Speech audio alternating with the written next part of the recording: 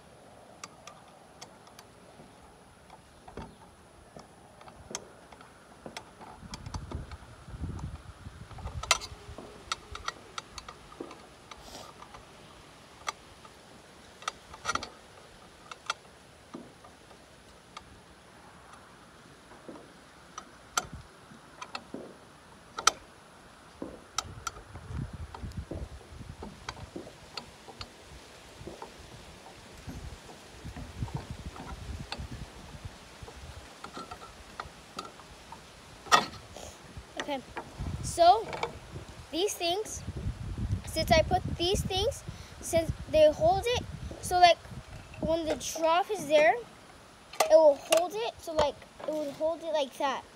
And then the hose would go through here. Thank you for watching. Bye.